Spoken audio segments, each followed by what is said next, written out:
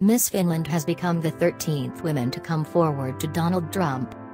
Miss Finland Ninni Laaksonen is the 13th woman who recently accused the Republican presidential nominee for sexual misconduct. Now she is speaking out after 10 miserable years. Ilta-Sanomat, a Finnish newspaper, published the story on Thursday, October 27, 2016. The incident took place in New York in 2006. Donald Trump owned the Miss Universe beauty pageant at that time.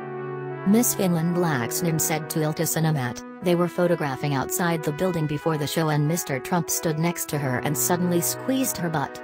He really grabbed her butt."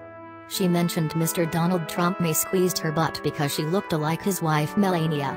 Miss Laaksonen also mentioned that she thinks nobody saw it but she felt disgusted. In the Letterman show in 2006, Mr. Donald Trump attended and said that it's the first time in his life he had ever made money with beautiful women. He had always lost money with beautiful women and that's acceptable. He also mentioned that he didn't pay so much, just $10 million, that was been a lot of fun for him. Mr. Trump also mentioned, "It's really about beautiful women all over the world, they qualify very simply, they have to be very beautiful. People just want to see beautiful women and it's been a lot of fun." And who is next?